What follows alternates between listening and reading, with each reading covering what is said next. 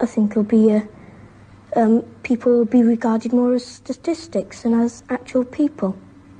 I don't think it's going to be so nice. I think sort of all machines everywhere, everyone doing everything for you.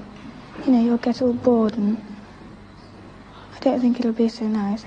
First of all, computers are taking over now. Computers and automation. And in the year 2000, there just won't be enough jobs to go around, and the only jobs there will be for people with high HQ, high IQ, who can work computers and such things. And other people are just not going to have jobs. There just aren't going to be jobs for them to have.